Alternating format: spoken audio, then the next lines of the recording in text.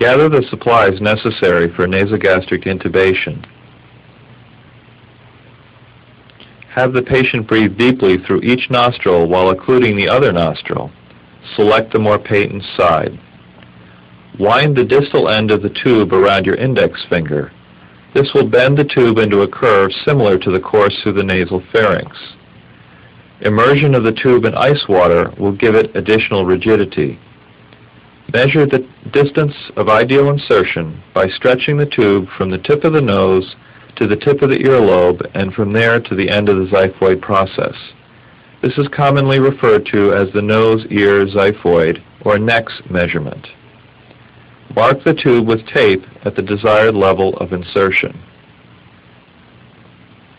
Give the patient a cup of water with a straw. Instruct him to take sips during intubation to facilitate tube passage into the esophagus. Apply lidocaine jelly to the tube tip. Intubate the more patent nostril, directing the tube horizontally along the floor of the nose. Have the patient flex his chin to his chest and sip water to aid in passage of the tube through the oropharynx into the esophagus. Advance the tube to the desired level of insertion while the patient continues to sip water.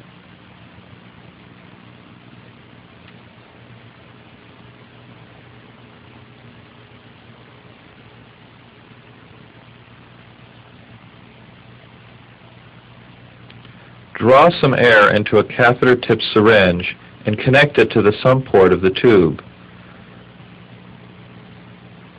Auscultate the epigastrium while injecting air to check tube placement. Note that tube position should also be confirmed radiographically.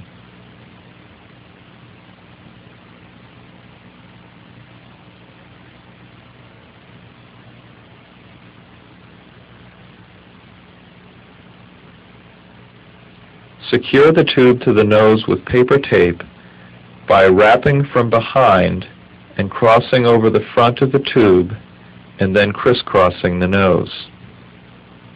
After the tube is secure at the nose, pin it to the gown at the level of the sternum.